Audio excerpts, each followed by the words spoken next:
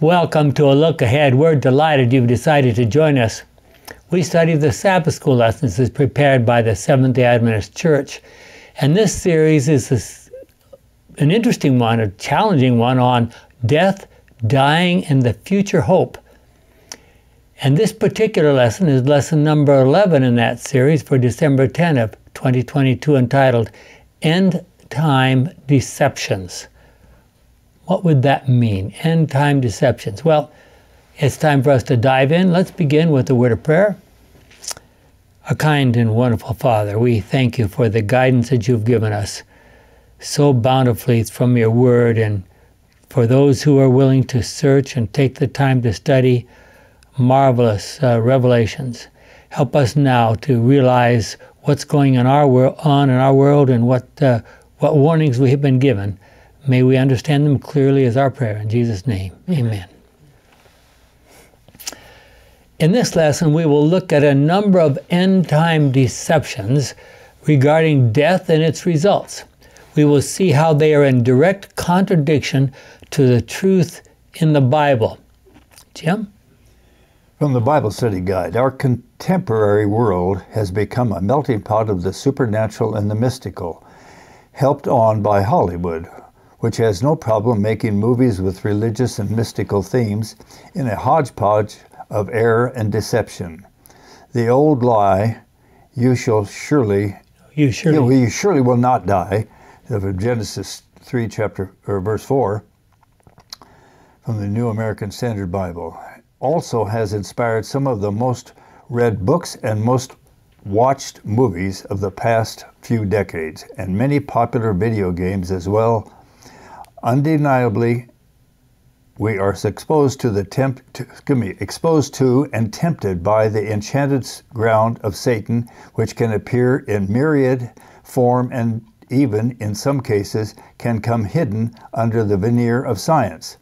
One of the most deceptive phenomena has been that what have been called, quotes, near-death experience, NDEs, where those who had died have come back to life with a story of an afterlife. Many people have seen these events as proof of an immortal soul.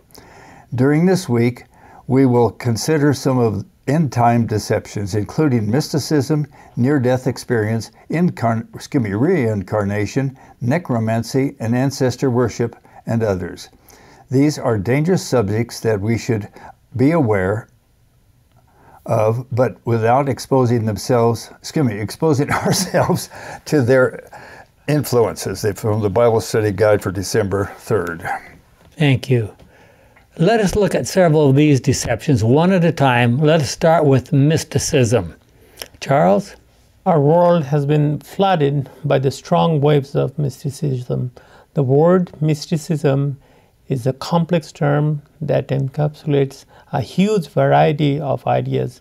From a religious perspective, the word implies the union of the individual with the divine or absolute in some kind of spiritual experience or trance. This characterizes the worship experience even of certain churches. The phenomena can vary in form and intensity, but the tendency always is to replace authority of the written word of God with one's own subjective experience. Mm-hmm. In any case, the Bible loses much of its doctrinal function, and the Christian remains vulnerable to his or her own experience.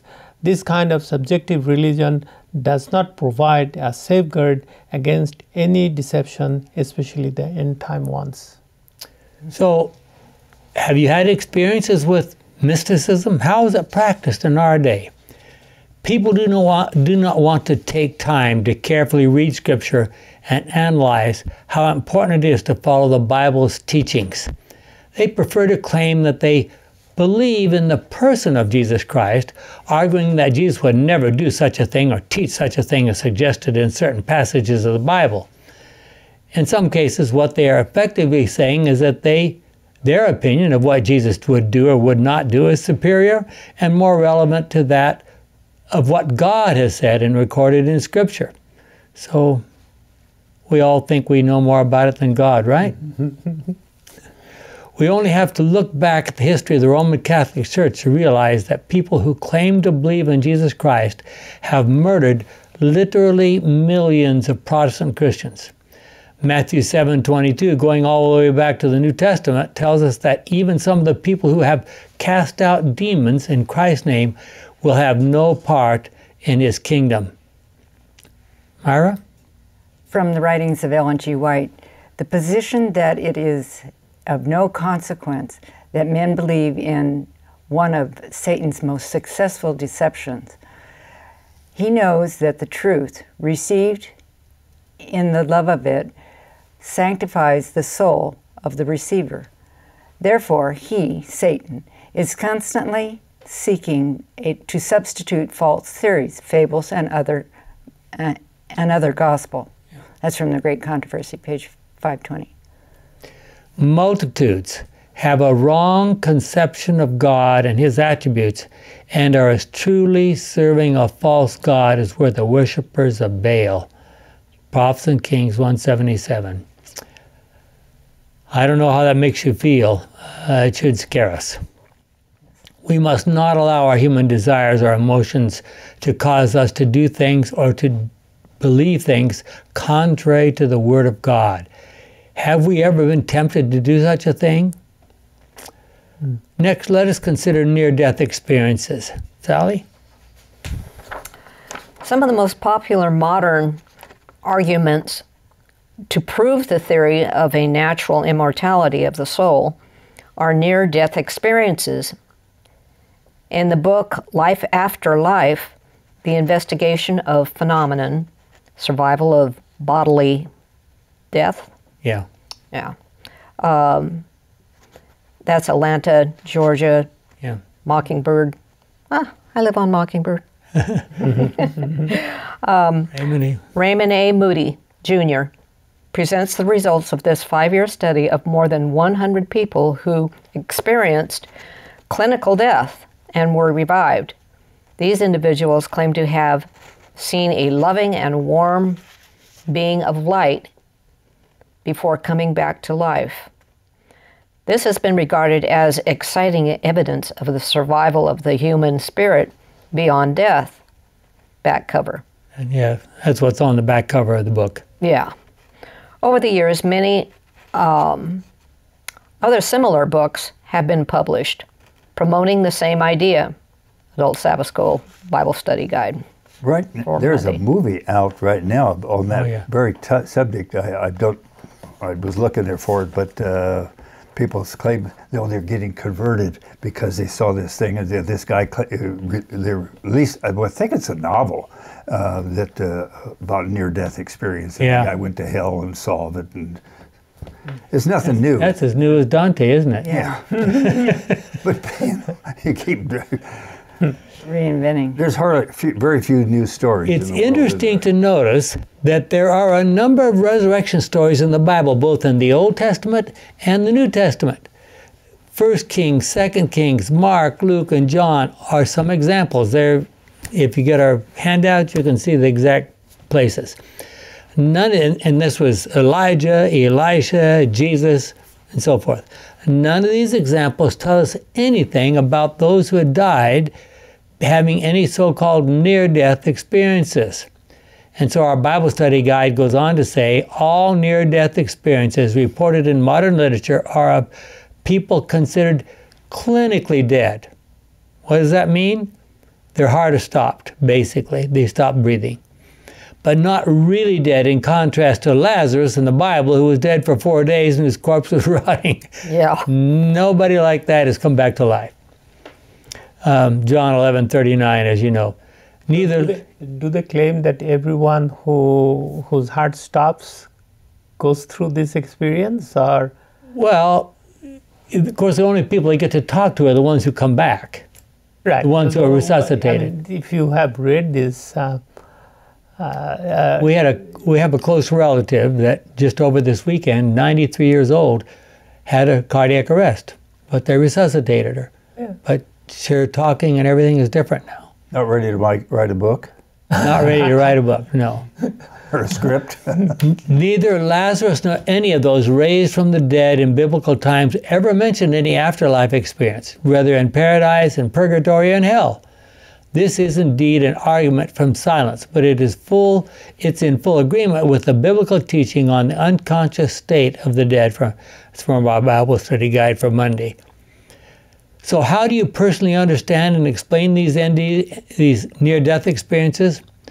We do not want to deny the fact that some people may have had those kinds of experiences. So what is the explanation? Jim?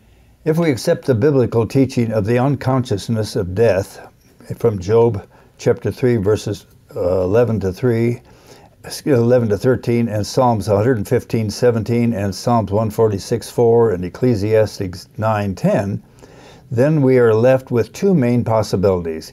Either it is a natural psychochemical hallucination under extreme conditions, or it can be a supernatural, satanic, deceptive experience. 2 Corinthians 11:14. Satanic deception could indeed be the explanation, especially because in some cases these people claim to have talked to their dead relatives, but it could also be a combination of both factors from the Bible Study Guide for December 5. Years ago, remember that Elizabeth Kubler-Ross, I think there was she did some writings about this thing, and also oxygen deprivation is, and I remember with the weightlessness in these training for these spaceship travels, or what are they doing, has experienced similar situations. Yeah, but you don't sell many books with that. A scientific, a friend of mine, a personal friend of mine, did a study, a review of this kind of stuff, and found out that people on drugs, people in, like you said, oxygen deprivation, so forth like this, had very similar experiences. So we're not trying to deny the fact that reports of such near-death experiences might be real. They were probably clinically dead, they were resuscitated, and this is what went in their mind while they went through that experience. What about preconditioning? Prior life experience and what they've been raised with or exposed to, and now with diminished oxygen, they can. Yeah, or they feel themselves dying, and they think, well, maybe had something late at night that did digest well. I can have some of those. I try not to. So these things are reported, quote, scientifically. Does that mean that the conclusions that the authors draw when reporting on the stories are proof of life after death? No. Think of all the evolutionary ideas that are supposedly supported by science. Next, let us look at reincarnation. Charles, you ought to be an expert on this. That's right, sir. You're talking with the guru. But this would be interesting to talk with ER doctors from coast to coast. There's more than 5,000. I've never had one patient that we resuscitated ever said, yeah, I had that. One of the most dramatic one was, this was unwitnessed, so maybe we should not. We worked on this guy for more than half an hour. We got him back, and he walked away from the hospital, by the way. Never had any thoughts that he went through this experience. Never had this experience. Well, as Charles knows very well, reincarnation is a major teaching of the Hindu religion. Right. So tell us about Hindus believe that the eternal soul goes through a progression of consciousness, or samsara, in 6 classes of life: aquatic, plants, reptiles, insects, birds, animals, and human beings, including the residents of heaven. Okay, so what are we looking at? This is the cause of the thinking of revolutionists. Yeah, exactly. Well, they had it way before the evolutionists did. Scripture passages such as Hebrews 9:25 to 28, 1 Peter 3:18 clearly state that we live once and then we die on the earth. In light of these passages, why do some Christians believe that some kind of reincarnation is possible? Myra, you want to read us from Hebrews 9? Yes, Hebrews 9:27 and 28. It says, "Everyone must die once, and after that be judged by God. And in the same manner Christ also offered was offered sacrifice once to take away the sins of many. He will appear a second time, not to deal with sin, but to save those who are waiting for him. American Bible Society. From our Good News Bible, yeah. Good. Many of these false teachings are accepted for a specific reason. Now we're getting to the heart of the matter. Sally? Many people believe not in what they should believe, but in what they want to believe. Yeah, there you go. That's the whole story. If a theory brings them existential peace and comfort, that is enough to settle a discussion for them. But for those who take the Bible seriously, there is no way to accept the theory of reincarnation. First, this theory contradicts the biblical teaching of the mortality of the soul and the resurrection of the body, 1 Thessalonians 4:13-18. Second, it negates the doctrine of salvation by grace through faith in the redemption work of Jesus Christ and replaces it with human works. Third, the theory contradicts the Bible teaching that one's eternal destiny is decided forever by the one's decisions in this life. Matthew 21, 1-14, and Matthew 25, 31-46. Fourth, this theory downplays the meaning and relevance of Christ's second coming, John 14, 1-3. And fifth, the theory proposes after-death opportunities for someone still to overcome his or her own life pitfalls, which is unbiblical, Hebrews 9:27. Yeah, which Myra just read to us that's from our Bible study guide. Are these points clear in your mind? Do you still have questions? Next we will talk about necromancy, as that's a word you use every day, right? Yeah. And ancestor worship. The word necromancy derives from the Greek terms nekros, dead, which means dead, and manteia, divination. Practiced since ancient times, necromancy is a form of summoning the alleged active spirits of the dead in order to obtain knowledge, often about future events. Ancestor worship, meanwhile, is the custom of venerating deceased ancestors because they are still considered family. And these spirits can, it is believed, influence the affairs of the living.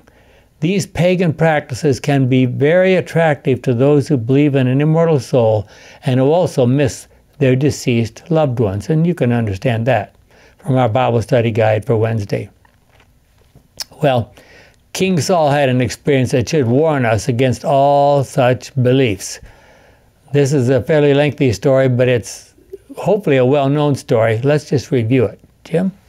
1 Samuel 28, I'm sorry. verses 3-25. Now Samuel had died, and all the Israelites had mourned for him and had buried him in his own city of Ramah. Saul had forced all the fortune tellers and mediums to leave Israel. The Philistine troops assembled and camped near the town of Shunem. Saul gathered the Israelites and camped at Mount Gilboa. When Saul saw the Philistine army, he was terrified, and so he asked the Lord what to do, but the Lord did not answer him at all, either by dreams or by the use of Urim and Thummim or by the prophets. Then Saul ordered his officials, "Find me a woman who is a medium, and I will go and consult her." "There is one in Endor," they answered. So Saul disguised himself, put on different clothes, and after dark he went with 2 of his men to see the woman. "Consult the spirits for me and tell me what is going to happen," he said to her. "Call up the spirit of the man I name." The woman answered, "Surely you know what King Saul has done. Now he forced the fortune teller and mediums to leave Israel. Why then are you trying to trap me and get me killed?" Then Saul made a sacred vow. "By the living Lord, I promise that you will not be punished for doing this," he told her. "Whom shall I call up for you?" the woman answered. Samuel, he answered. When the woman saw Samuel, she screamed and said to Saul, "Why have you tricked me? You are King Saul." "Don't be afraid," the king said to her. "What do you see?" "I see a spirit coming up from the earth," he answered. By the way, that word spirit, in most Bible, it's an Elohim coming up out of the ground. Okay? One of the gods. "And what does he look like?" "An old man coming up," and she answered. "He is wearing a cloak." Then Saul knew that it was Samuel, and he bowed to the ground in respect. Samuel said to Saul, "Why have you disturbed me? Why did you make me come back?" Saul answered, "I am in great trouble. The Philistines are at war with me, and God has abandoned me. He doesn't answer me anymore, either by prophets or by dreams, and so I have called you, for you to tell me what I must do." Samuel said, "Why do you call me when the Lord has abandoned you and become your enemy? The Lord has done to you what he told you through me. He has taken the kingdom away from you and given it to David instead. You disobeyed the Lord's command and did not completely destroy the Amalekites and all they had. That is why the Lord is doing this to you. He will hand you and Israel over to the Philistines. Tomorrow you and your sons will join me, and the Lord will also hand the army of Israel over to the Philistines." At once Saul fell down and lay stretched out on the ground, terrified by what Samuel had said. He was weak because he had not eaten anything at all and all day and all night. And the woman went over to him and saw him, that he was terrified. So she had said to him, "Please, sir, I risked my life by doing what you asked. Now please do what I ask. Let me prepare some food for you. You must eat so that you will be strong and brave to travel." Saul refused and said he would not eat anything, but his officers also urged him to eat. He finally gave in, got up from the ground, and sat on a bed. The woman quickly killed a calf which she had been fattening. Then she took some flour, prepared it, and baked some bread without yeast. She set the food before Saul and his officers, and they ate, and they left that same evening. That wasn't very fast food, was it? No, it wasn't fast food. So, I mean, just a sad, sad story. Here's the person that the Israelites thought would be the ideal king. And look where he's, what if all of the Israelites had seen him at that point? What would they have thought? I mean, just so sad. And this is their first experience with the king. They never had one before. Well, Leviticus 19:31 and 20 verses 6 and 27 and Deuteronomy 18:9-14 make it very clear that all spiritual mediums, sorcerers, and necromancers in the ancient Israelite theocracy. What is a theocracy? Study of God. Theos. God is the one who's ruling. But God really doesn't do a control. Yeah, no. But that's what they call it, a theocracy, but it was not a theocracy. God does not control. They were abominations of the Lord and should be put to death by stoning. Are you absolutely certain that it is impossible to contact the dead? Do you know anyone that has tried to do this? Would you be able to tell the devil to depart because you know about him? I know some people personally who have, just a few days after a relative had died, woken up in the morning or middle of the night, I don't know exactly what time it was, and this person approached them, quote, this person approached them. And it's pretty scary. Yeah. Charles, can you read us some of those passages? Yes, sir. What Moses wrote? Yeah. Yes, all Moses, Leviticus, Deuteronomy. Do not go for advice to people who consult the spirit of the dead. If you do, you will be ritually unclean. I am the Lord your God. Good News Bible, Leviticus 26 and 27. If anyone goes for advice to people who consult the spirits of the dead, I will turn against him and will no longer consider him one of my people.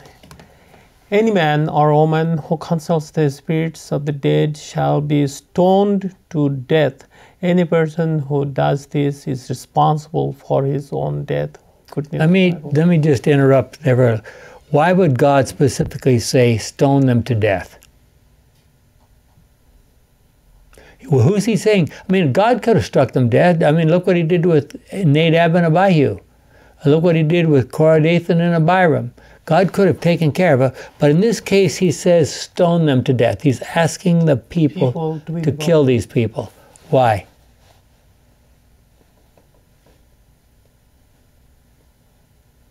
They're involved. They were vigilant. I mean, well, God is trying to tell the people, to show the people how serious this is. You know, and he asks them to participate in the death of these people because he wants them to see how he feels about this. If you have to get involved in something like that, it's a lot more. Yeah. Right. We'll never forget that. It's harder to forget. Right. No way. Okay, go ahead. Deuteronomy 18:9-14. When you come into the land that the Lord your God is giving you, don't follow the disgusting practices of the nations that are there. Let me interrupt again. This is one of the reasons why God specifically asked them to either chase these people out completely or kill them. Do not worship their gods. Do not practice their religious practices and so forth. And here it is again. And how quickly they fell. Yeah. Solomon himself. Huh? Yeah. And don't sacrifice your children in the fires of your altars, and don't let your people practice divination or look the omens of, or use spells or charms, and don't let them consult the spirits of the dead. The Lord your God hates people who do these disgusting things, and that is why he is driving those nations out of the land as you advance. Be completely faithful to the Lord. Then Moses said, in the land you are about to occupy, people follow the advice of those who practice divination and look for omens, but Lord your God does not allow you to do this. Good News Bible. Yeah. So remember, these are people who are related to the people who lived in Sodom and Gomorrah. These are the same group of people, and all these, I don't know what it was about these people, but these people practiced almost every religious perversion that you could possibly imagine in that little tiny strip of land along the Mediterranean coast there. And God says, he said to the children of Israel, he didn't just in so many words say this, but he said, basically, your religious experience is so weak, there's no way you can be living among these people and survive. And of course, he knew, didn't he? Mm-hmm. Notice carefully that the witch of Endor professed to bring Samuel up from the grave. That was obviously wrong, even in her own thinking. In her thinking, it was Samuel who had been a faithful follower of God. He should have been in heaven, and then she should have called him down, not up from the grave. Just this tiny point, but an interesting point.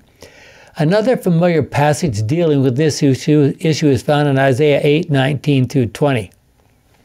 But people will tell you to ask for messages from fortune tellers and mediums who chirp and mutter.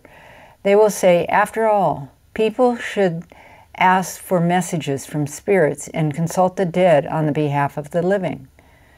You are to answer them, listen to what the Lord is teaching you. Don't listen to mediums.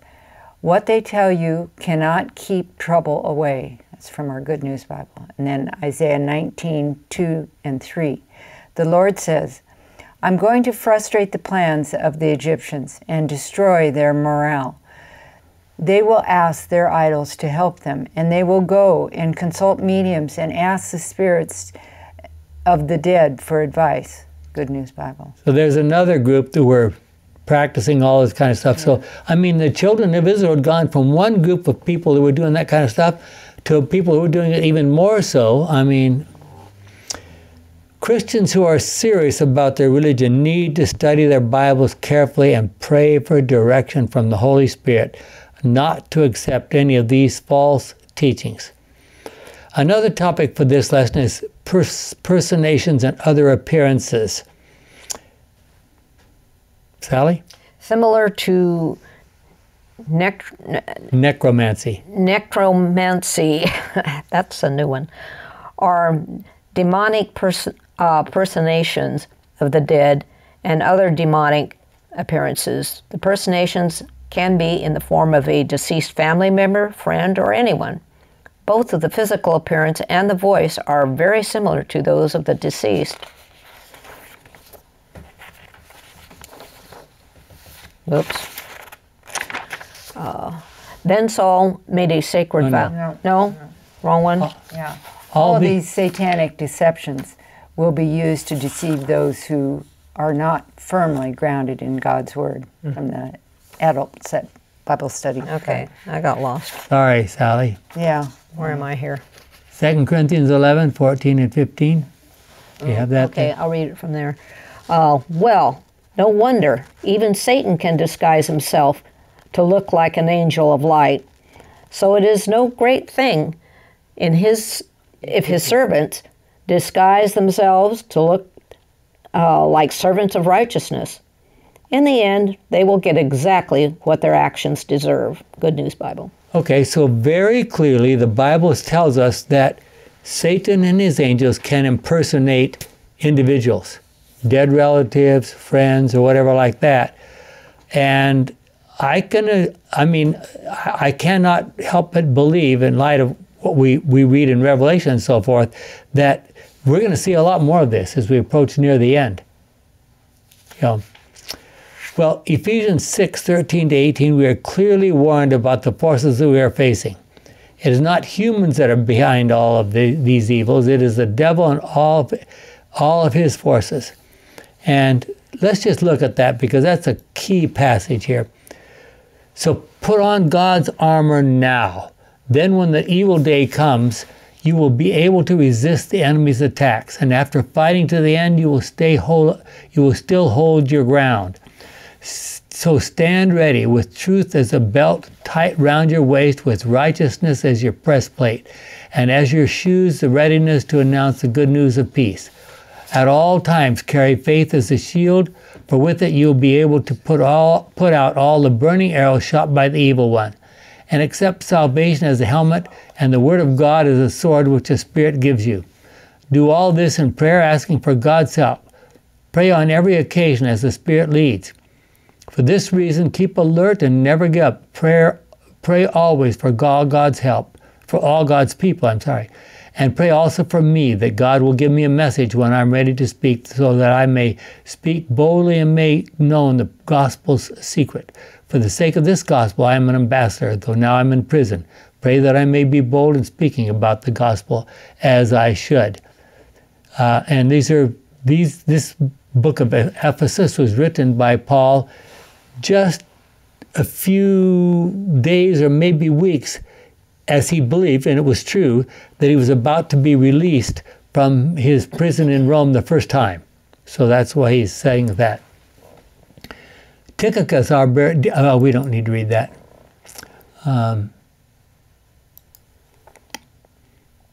Back to you. Okay, we are clearly warned about the forces that we are facing. It is not humans that are behind all these evils. It is the devil and all his forces.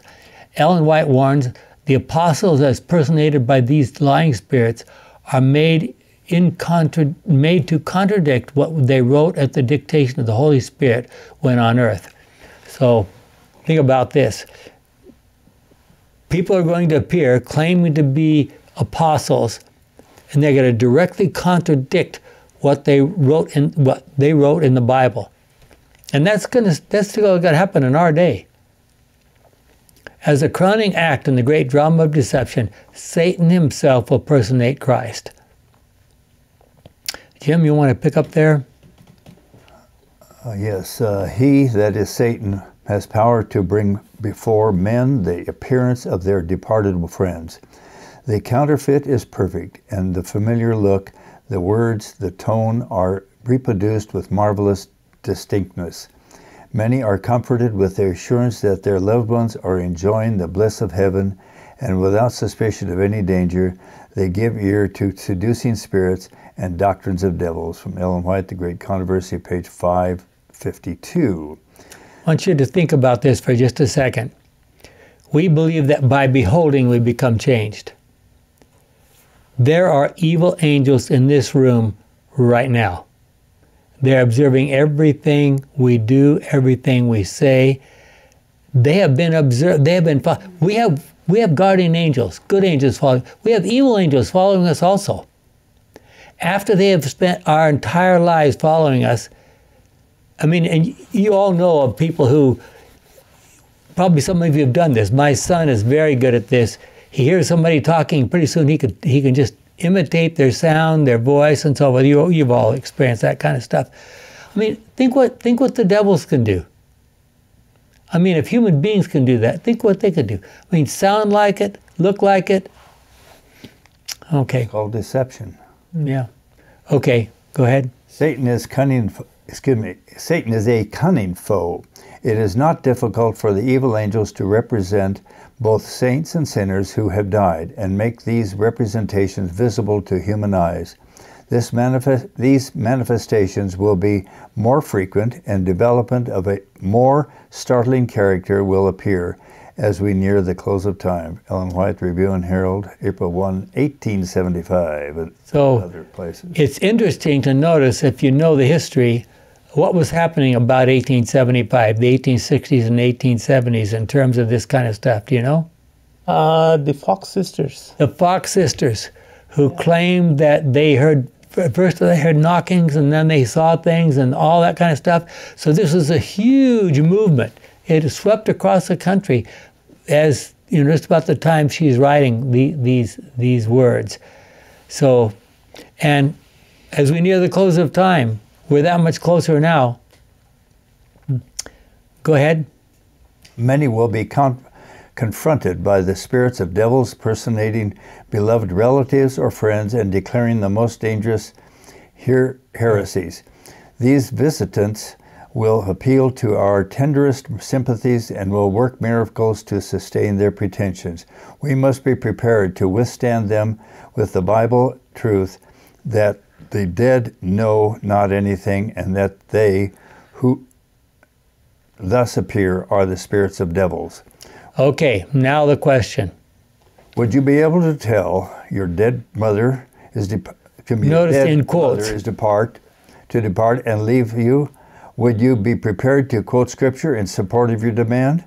Okay, let's hold on a second. What did Jesus say to Satan when he appeared, was talking to Peter? Get behind me. Get thee behind me. Get thee behind me, Satan.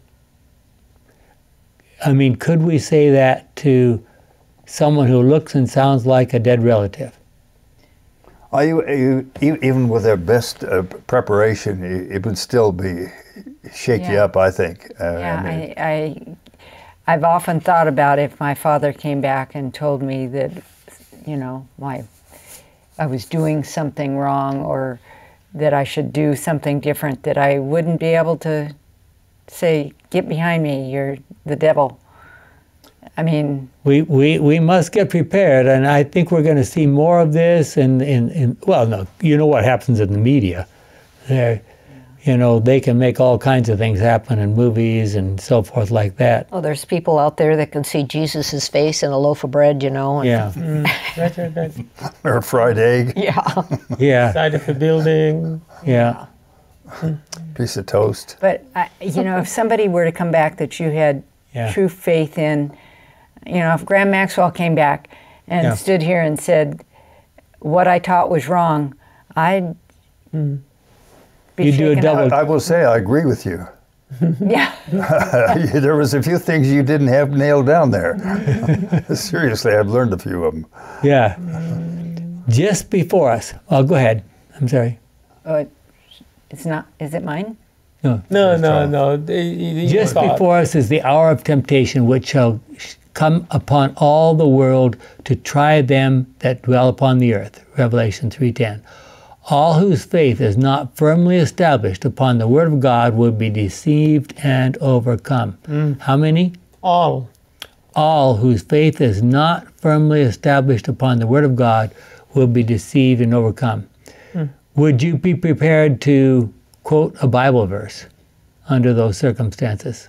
I'm Or afraid would it be I- enough just to say, get thee behind me? I think that would all I would be able to say. Wow. That would be, wow, just, Yeah. But I really spending all these years in the Adventist educational system and memorizing hundreds and hundreds of Bible texts yeah, do pay off. And yeah, very thankful for that one thing. yeah. It's, yeah, But what's really bad, I think is bad, is when the Bible study guide quotes the words of the Someone who so-called was- friends of Job as being something true. That is really, and your wife was so targeted that thing about 25 or more years ago. yeah. And you got Well, quoting the man there in Job 4 verses, I think it's 16, 17, 18, somewhere in there. apparition. Yeah. And he's quoting an apparition. One of these very things we're talking about appeared to him in the night. And he says, he told me these things. And this has to be true because, whoa. No. If you can, I maintain if you can learn how to read the book of Job and use that as a template to read the rest of the Bible, along with the words of Jesus. Well, it should, I mean, from the Gospels. it was the first book, probably the first Right, book written. yeah, It should have guided everybody after that. Yeah. Well, then, if you go through where it says God this, God that, all the friends of Job, none of them quote Yahweh. No. They were told it another God. Yeah. Even one of them would be Satan. Yeah.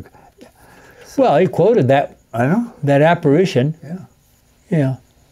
But not one of those four friends of Job actually. They were talking about God or gods because remember in Deuteronomy 32 when God separated the nations, He did it according to the sons of God, the Beni Elohim. But Israel, or the descendants of Jacob, was God's special portion, Yeah.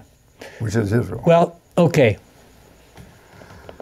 Imagine, though, losing a loved one and then believing that this same loved one appears to you and expresses love to you and tells you how much they miss you and says things that, yes, only they would know and says that they are now in a better place.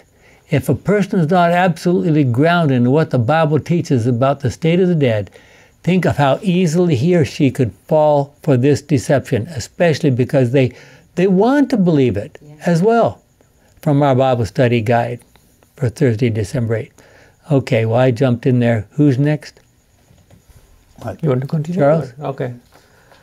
There exists a foundation which claims that it is creating technology that will allow us to contact the deceased via text, cell phones, video And video conferencing, calling the dead PMPs, post-material persons. Post-material persons, really, wow. PMPs. His website claims that when humans die, they simply pass on into another phase of forever, but retain their consciousness.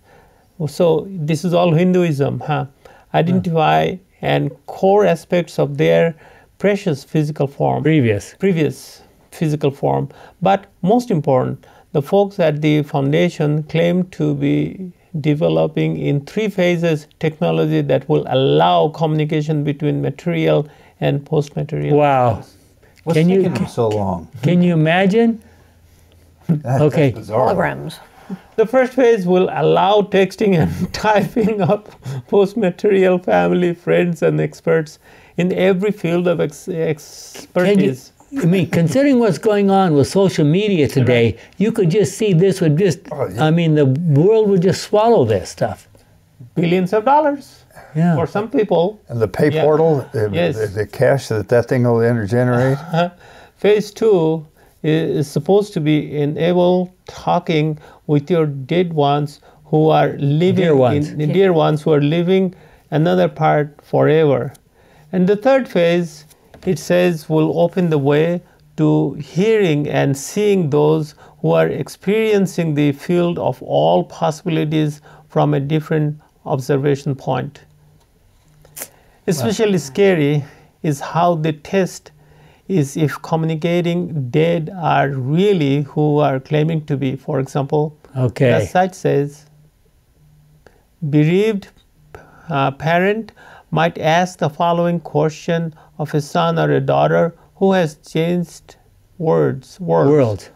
Did you have a dog named Snoopy when you were a child? Did we give you a pocket knife for a 10th birthday? You know, this happens. Have you ever, I don't know, it happens now. If you go onto a site and they want some verification, they will come back and ask you, you know, is this one right? Is this one right? Is this one right? And it goes back into your personal things that may not be interconnected. They may ask me about my daughter-in-law, where she grew up. I mean, things. Wow, that's a little bit too Snoopy. It's just weird. Yeah. Well, this tells us it's going to be demonic. Yeah. I mean, just think about it. I just started realizing and hadn't thought about that so much of social media, because I don't have time for social media, but the people, the world is just, I mean, gone bazookas for this stuff. How interesting is it that in light of this warning from Ellen White, spiritual beings sometimes appear to persons in the form of their deceased friends and relate incidents connected with their lives and perform acts which they performed while living. From Patriarchs and Prophets. Wow. So, when did she write Patriarchs and Prophets? Patriarchs and Prophets was written in 1890. Wow. Proverbs 4:23. Be careful how you think. Your life is shaped by your thoughts. Okay? Philippians 4:8. That's scary. Yeah. In conclusion, my brothers and sisters, fill your minds with those things that are good and that deserve praise, things that are true, noble, right, pure, lovely, and honorable. And Sally, I'm going to ask you to read that next one since you made a comment just now. Thousands have a false conception of God and his attributes. They are as verily serving a false god as were the servants of Baal. Are we worshiping the true God as he is revealed in his word, in Christ, in nature? Or are we adoring some philosophical idol enshrined in his place? Wow. Wow. Yeah. Our world is becoming increasingly interested in spiritualistic experiences, seances, Ouija boards, movies, books, and tarot cards all talk about spiritualistic ideas. I recently traveled with a friend. We had to pick up something at this other person's house, and we went to their house and were looking for what we were supposed to find in that house to take, and there was all these cards around. I'd never seen anything like that. This person is producing and selling tarot cards. Oh. And this is a person who used to be a devoted Christian, now selling tarot cards. Wow. Years ago, I heard a story, I don't know, it was in my teenage years, I heard about in India, people that would work for the church, and then they retired, and they went over, somebody went over and visited them, and here they had their little Buddhas or little whatever Hindu gods there in there. So a lot of people, it's just a job to work for the church. You're right. And days are coming when it's going to change. Mysticism, accounts of near-death experiences, belief in reincarnation, necromancy, ancestor worship, and spiritism all contribute to the normalization of such things in our society and to the confusion about the afterlife. But God takes anything that has to do with Spiritism very seriously. And why? I mean, just stop and think about that for a moment. This is all based on the very first lie. You shall not surely. Direct. Basically, these people are directly following the devil. Why do you think God takes it seriously? It's the end for them. In the entire Christian world. Yeah.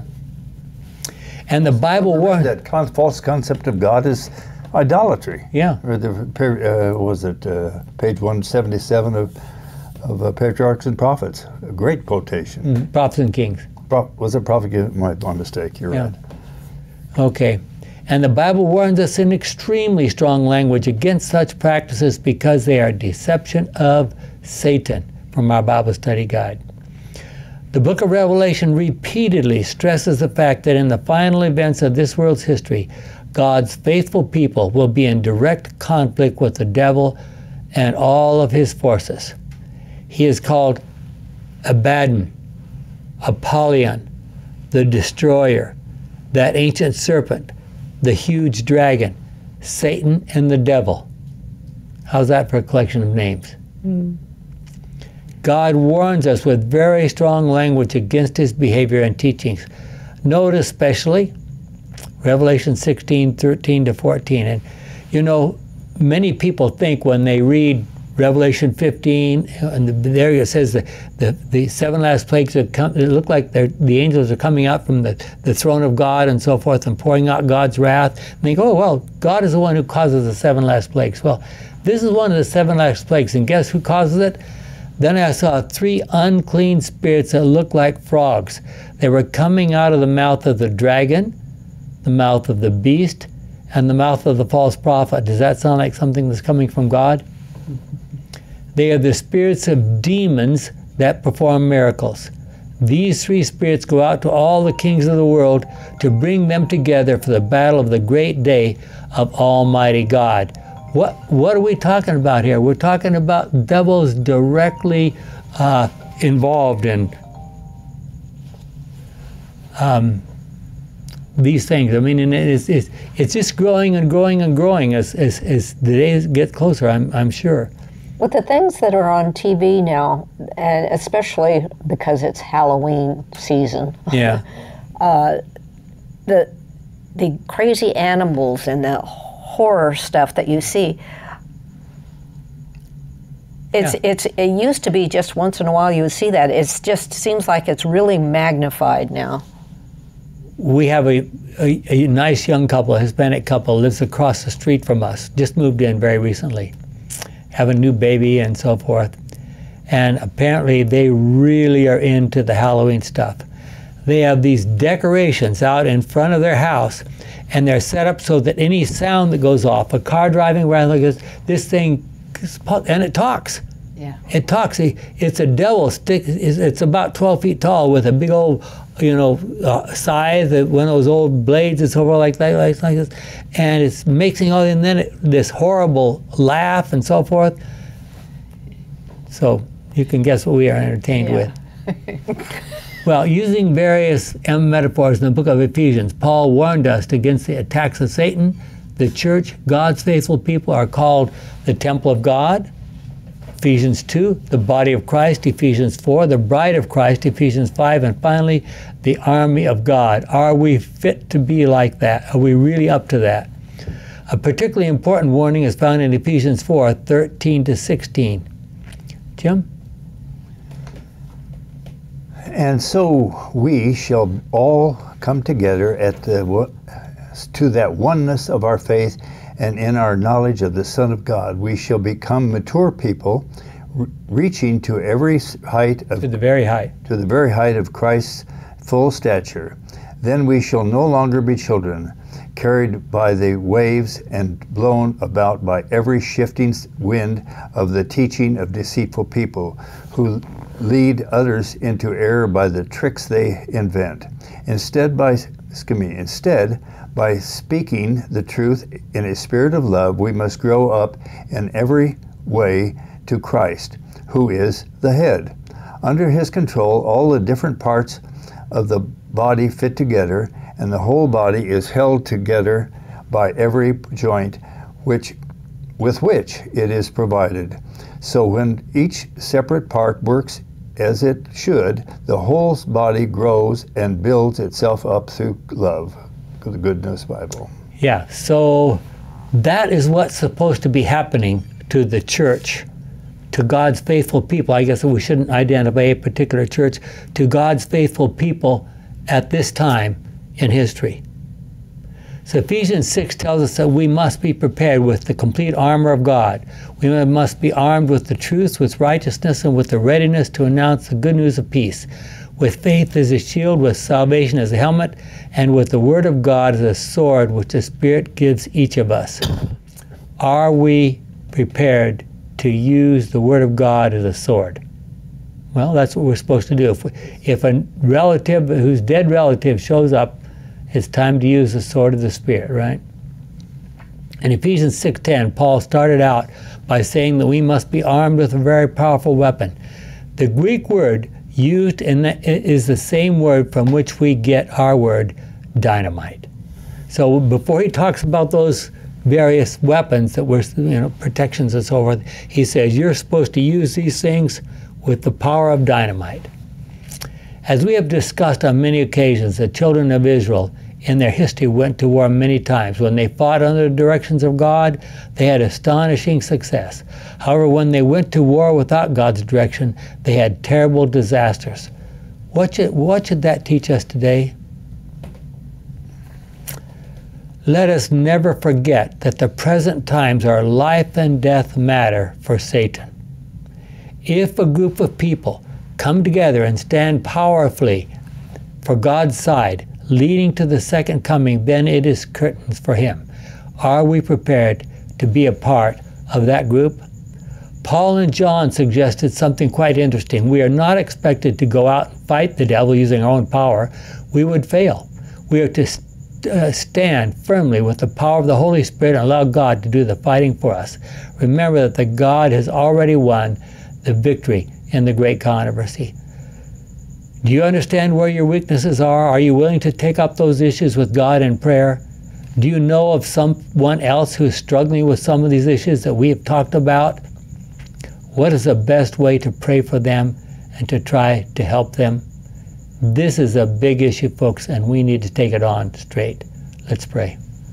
Our kind and wonderful Father, we have just talked about some really, really serious and important things. Help us to realize what's going on in our world, to see it as it really is, and to face these things and be prepared when it attacks us personally, is our prayer in Jesus' name. Amen.